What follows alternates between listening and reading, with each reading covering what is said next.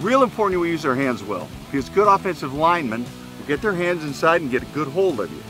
So we get a drill we call up grab, down grab, that'll help you separate. So in this, we're going to do down grab with you, he's going to do up grab with him. So he's going to put his hands on him, you're going to do down grab, up grab, down grab, up grab. Good. Now switch it. Now you're going to do up grab and you're going to do down grab, okay? Go ahead, grab him. Down grab, up grab. Every player that I've coached, pre-practice, that's what they do. And you say, okay, I do 10 of those a day, okay? After a week, you've done 50. After 2 weeks, you've done 100. After 3 weeks and you're playing your first league game, you've done 150 of them. So now you don't have to think when someone grabs you, okay, I do this. You're so in tune to bang, or bang, or bang. You're just, if you're gonna hit my hand with that stance, without thinking about it, hit it hard. Thank you. Okay? Hit my hand. Okay? Hit my hand. Okay? Hit my hand. So without me saying a word, what have you figured out about your stance? Just even so I can set. Thank you. Thank you. I don't worry about his stance, because if his stance is all long and elongated, you can't deliver a blow here. So you force yourself into this kind of position. Okay? Come on over. I'll do the steering with you. I'll do the steering with you. You see the steering wheel on my chest? No, I can't believe it. Well, what kind of steering wheel do you, if you were buying, all right, you got a new Ferrari, okay? What color steering wheel does it have? What? Red? Ooh. Leather or? Ooh, red, nice, I like it. I like it. Well, good, there's the steering wheel. Okay, if I go there, what's your first move? It's going to be to here. Grab the top of the steering wheel. Okay, grab it, go ahead, get hold of me. Okay, now grab the bottom of the steering wheel. Okay, now as I start to go, turn the steering wheel. Okay, now let's go back again. Set, go, steering wheel, turn, nice, good. Okay, now let's see if you noticed what happened on that. You know coach is always saying stay square to the line of scrimmage. When he turned to the steering wheel, what happened to his hips? He stayed square. He stayed square. So instead of me having to scream and raise all kinds of hell about staying square, if I go this way, grab the top of the steering wheel, grab the bottom and turn it. Now if I try, good. Now here's one of the fallacies that a lot of coaches say. They say, if you got me here and I'm here, I got you reached. No, I don't. Because if the ball carrier goes there, you can turn me and release. There you go, right to the ball carrier. See it? Get the target. Get the stop of the steering wheel. Set, go. There, good, and pass. Set, go. There, good conversion to pass. Good. One of the things I tell the guys is you don't have to be fast to be a defensive line. You don't have to be fast. You have to be quick. Because a linebacker has got 1,001, 1,000 go. A DB has got 1,001, 1,002, 1,000 go. You have got shit's happening right now. You got to get on it right now. So it's really important that those hands and those hips and feet all work together. All work together.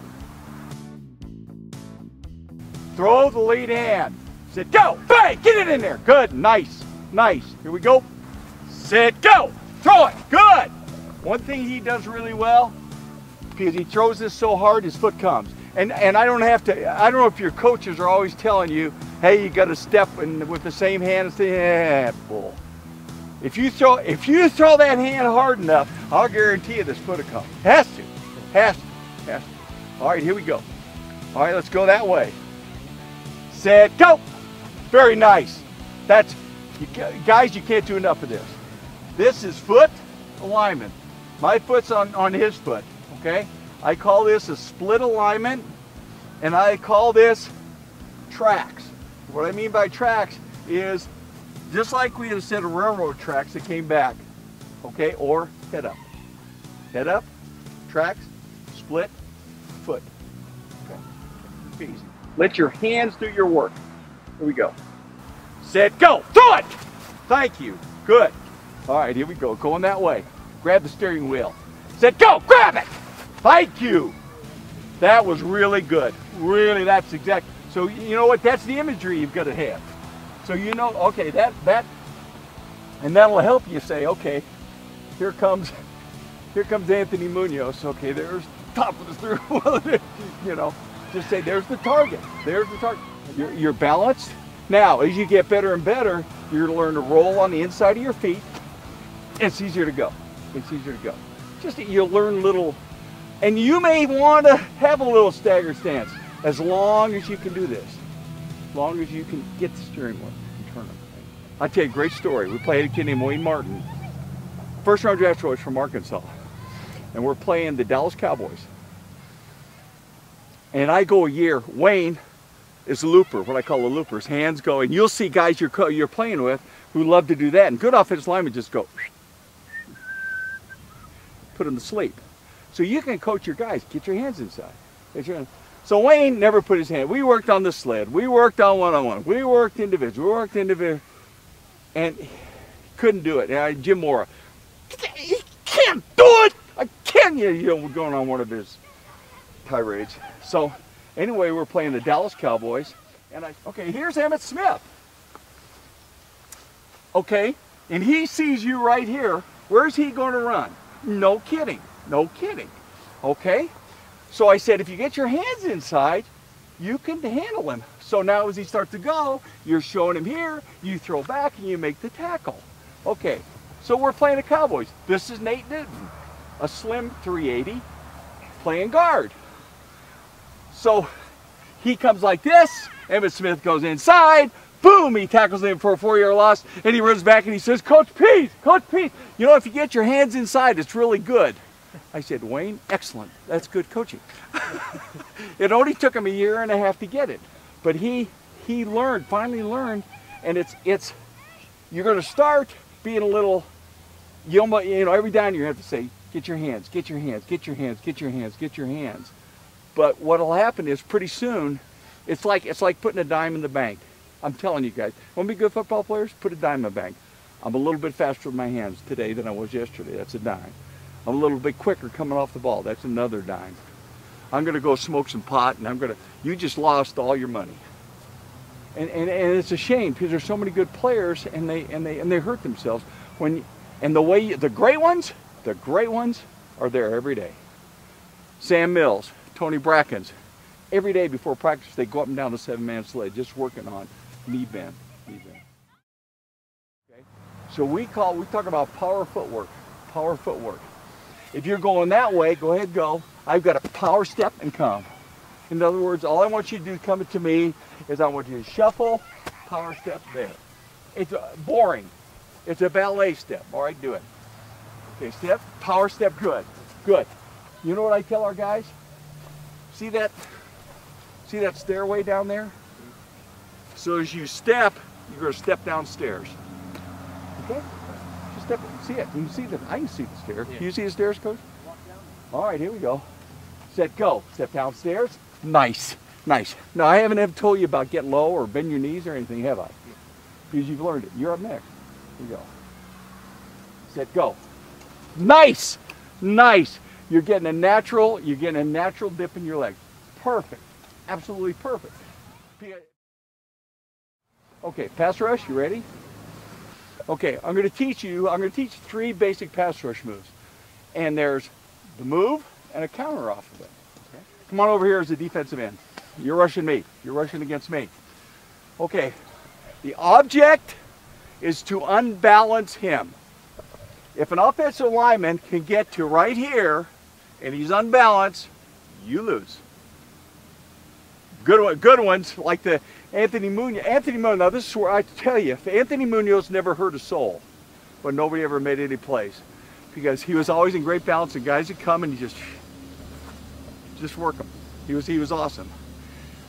3 ways to unbalance an offensive lineman. The golden key is if you can get an offensive lineman to do that, you got him. Because what you've done, you've unweighted him all on one side. Okay? So everything you do is to unweight him. So now you've been moving on me and all of a sudden I get right here, yeah. Then you go to bull rush.